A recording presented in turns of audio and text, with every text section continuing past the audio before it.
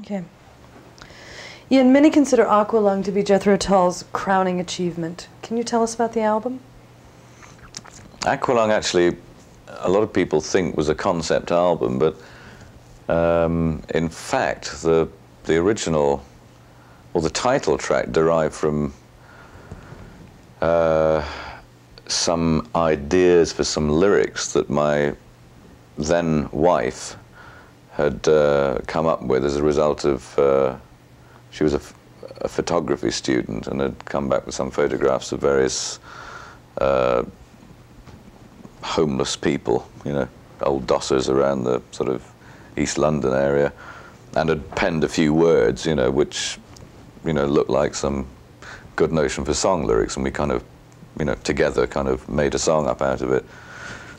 Excuse me. And that particular song and some of the other songs that surrounded the nucleus of the album. I mean, once you've got 4 or 5 songs together, you kind of look at it and say, something, you know, there are some common denominators in this lyrical material, so then you perhaps then go and write the extra songs so that they fit in some way. But it wasn't a concept album so much as a collection of songs that had a feel about them. What made it look more like a concept album was the execution of the cover, the liner notes, everything kind of just somehow pointing to there being some underlying, you know, celestial theme, you know, some cosmic truth about to be unveiled or whatever. And everybody immediately thought it was a concept album. Well, I mean, that surprised me, and I remember at the time in all the interviews that I did saying, no, it's not a concept album at all, but it doesn't matter whether you say it or not, people, they get that in their heads, they believe it. Whereas Thick as a Brick, the album after that, I then had got, by then, used to the idea that I was supposed to now be the author of concept albums. I thought we'd do one, you know, in fact we did 2. We did Thick as a Brick and Passion Play after it. But again, after that, we got well away from that and went back to just collections of songs again, although I've always felt that striking that middle balance, which I think we did with Aqualung and subsequently with War Child and Songs from the Wood and albums up to the present day, was just that idea of taking a number of songs that you start with, seeing when things start to happen, when you start to get a few notional, lyrical, common themes, common ideas, then you try and expound on it a little bit. You try and build on that and make your album cover your design work and the way you do the show. You try and reinforce those original ideas rather than, you know, just spreading them thin. You try and reinforce it. But I don't believe we make concept albums other than those 2, and certainly not in the case of Aqualung. What it did do that might have been a little unusual for the time, although people will remember Aqualung as, you know, perhaps Jethro Tull, sort of much more of a rock band. I mean, there were a lot of acoustic songs on the album, interspersed between the heavier songs, and it was probably the first time in that I don't know what you would call it, probably contemporary folk influence had somehow lived side by side with heavy rock. And it was always very difficult to make that work on stage, because even now when we do concerts, a number of people out there who particularly like to hear the acoustic songs, you know, and there are perhaps more people who particularly want to hear the heavy rock songs. And even now there's still that difficulty of making the 2 things work side by side on a purely practical level, because obviously strumming an acoustic guitar and singing something supposedly gently and emotional is a bit hard to do if you've just wrecked your voice screaming the rock song before it. You know, it gets tricky to have the finesse to make those things work together, which is my explanation for the dismal failure that we've been responsible for all these years. That's not true. No, I'm being modest, but it's safer. How is Jethro Tull in the 80s different than Jethro Tull in the 70s and 60s?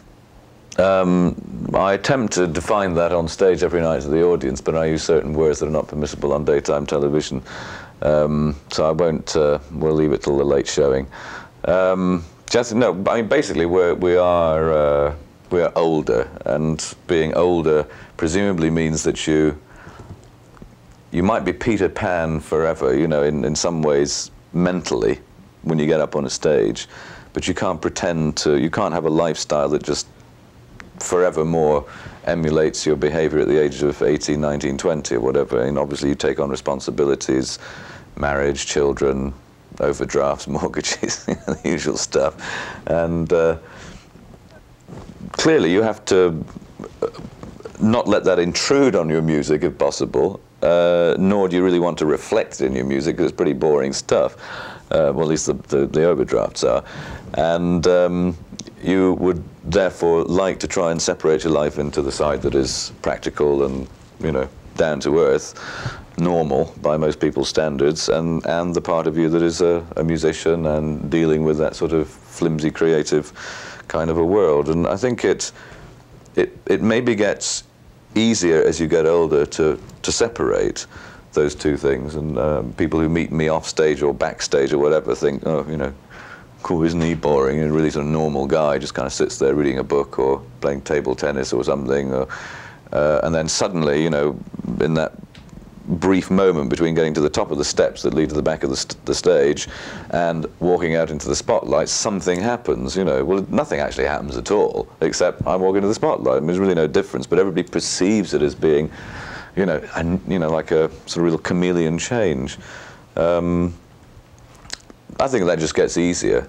You get less paranoid about the differences between your private life and your apparent appearance on stage. It fits into place. It maybe gets easier to do in the sense that if you survive the first 10 years of being a rock musician on the road and making records and enjoying some level of success, you'll probably survive the next 10 or 20, because you probably learn to cope with it most of the time.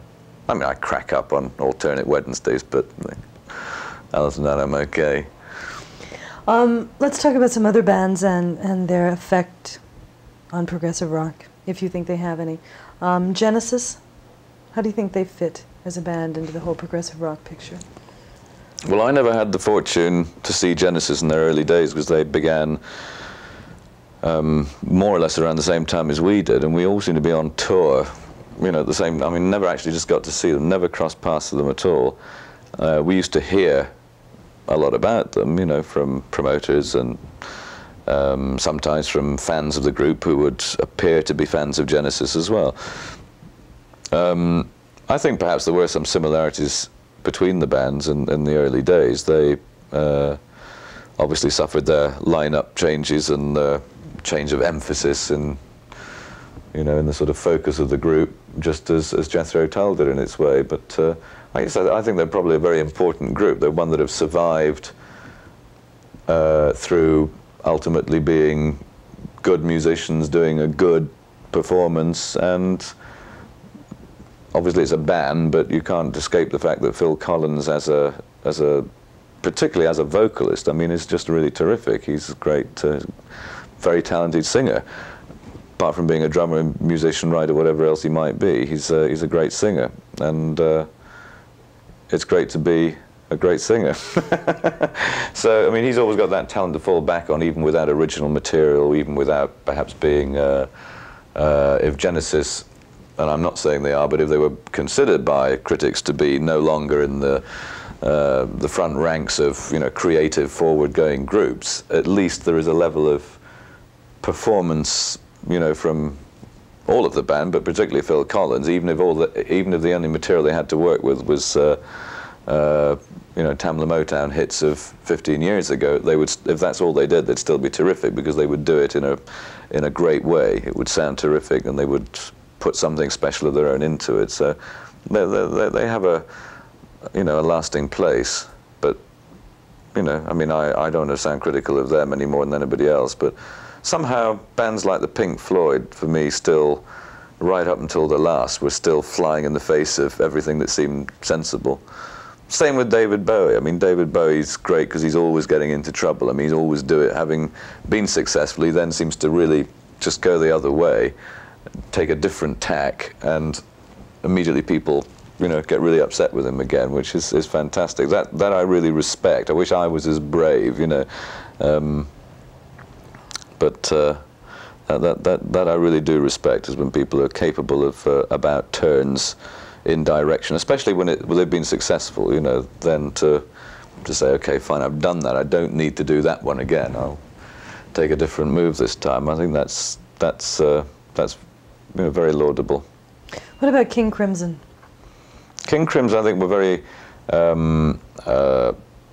interesting at the time they first appeared on the scene. I mean, they came along with early Traffic, Spooky Tooth, Yes, Jethro Tull. All those bands were bands that played at the Marquee Club in London, which spawned, before that, the first wave of blues groups, you know, the Rolling Stones and Alexis Korner and all those guys that began there. Subsequently, the sort of progressive music boom of the late 60s, early 70s, most of the bands we've been talking about have, you know, been marquee resident groups.